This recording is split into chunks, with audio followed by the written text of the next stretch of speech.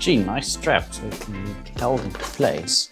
So I added the extra bag to put this in because I don't have storage. Yeah. Off with it. Star of the show. Let's see if that is still in frame. Seems like it did fall a bit. Hope it's still okay.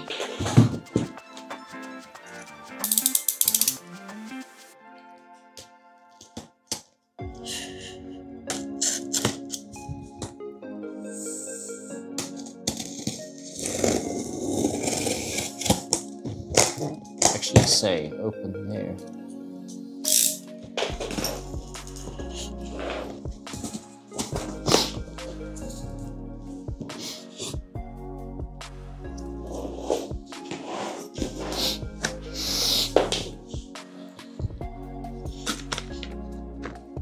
It's a yellow probe. Oh, they're all just yellow by default. And there is some extra rings in there. This is a force channel, so there will be 4 of these.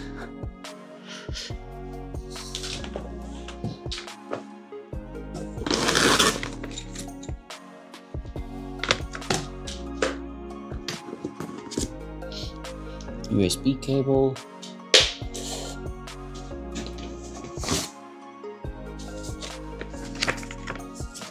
Manual and declaration of conformity. So this is its certificate of calibration. So got a manual, and let's take out the actual scope.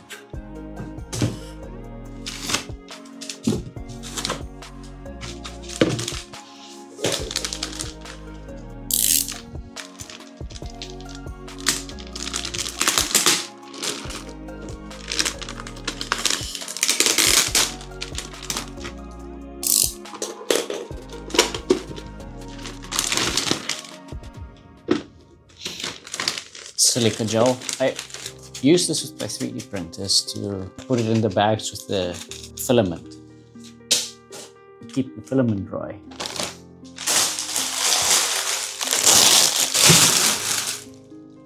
So there's the scope. There's 2 legs in front, so you can put it at an angle, down. Hey, let's turn it on. Okay, I have the scope plugged in. I'm going to take out just 1 probe. Now, some information on it.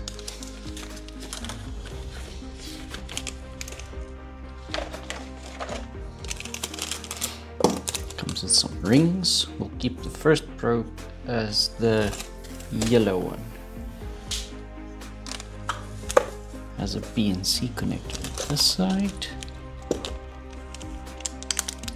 And I think this is a different tip. Let's take this out of the way. I'm not going to need that right now. I had to make some space. I need to figure out the space, so this is not going to be the final setup. But yeah, let's take that off.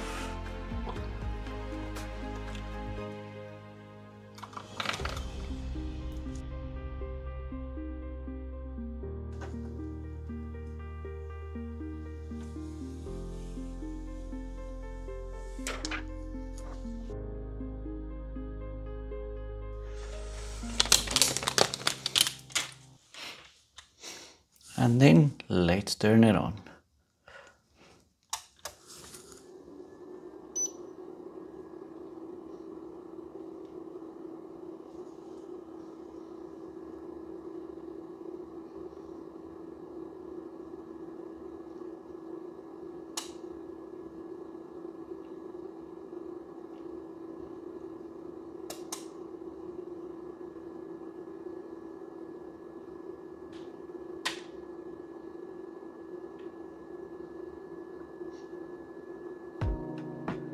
That is pretty cool.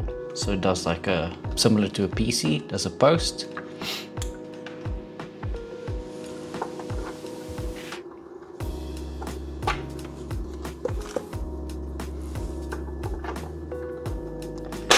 So first I want to calibrate it. I want to go to quick start, which is 11. Yes, this is what I want to do. They call it probe compensation. Maybe I'll do all the probes. I'm going to give them their colors immediately.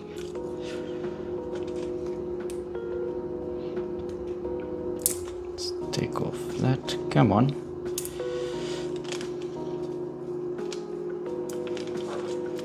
This is just so you know where they're plugged in. So you see yellow, yellow, yellow, and then yellow.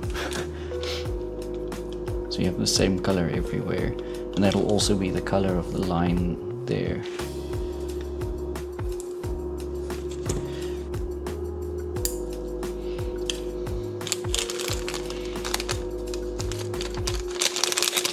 Add the pink.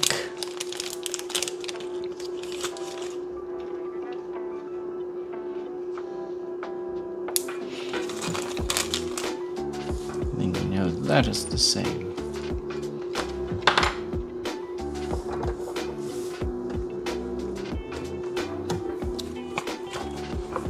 All oscilloscope probes should be properly compensated before their first use with the oscilloscope.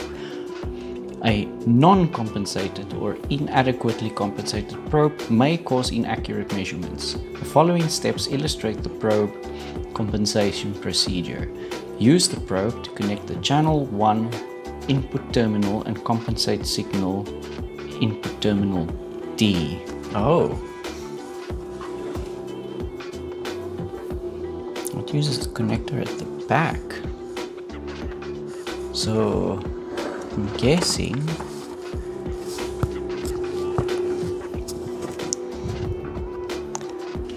wait, what?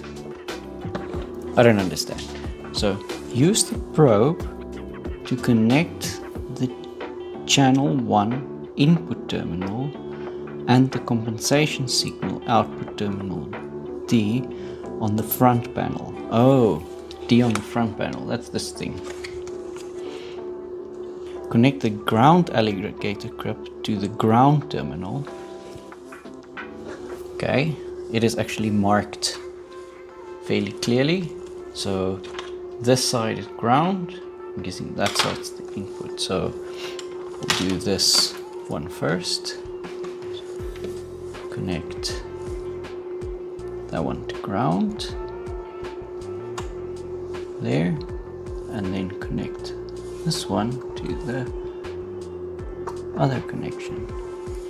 Ooh, we can see a signal there.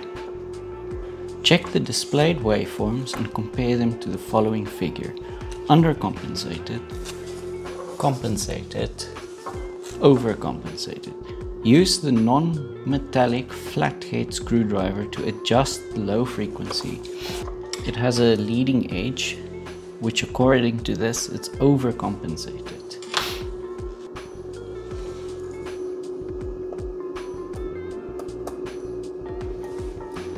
Ah, you can see it move.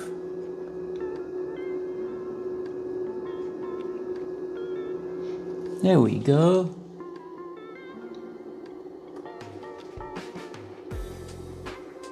Looks like a nice flat line. Go on and auto setup, continue.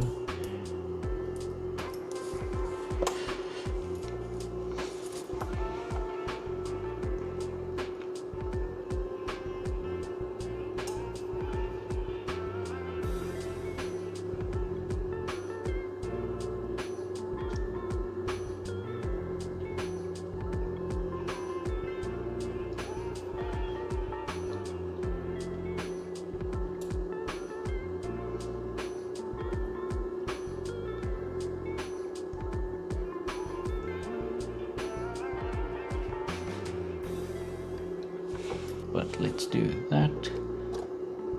Then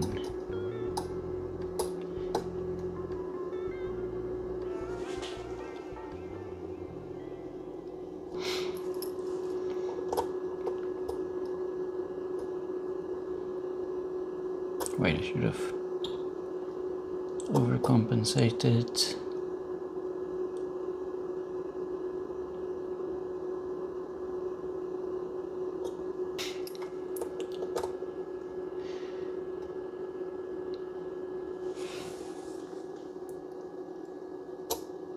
So that's the oscilloscope.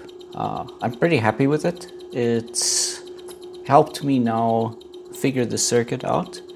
I'll go in the next video, I'll go into detail on how it did that, why this was so interesting, and why the circuit actually triggered me buying this. Yeah, if you liked the video, click the like button, please subscribe, and I hope to see you in the next one, where we'll look at this interesting thing.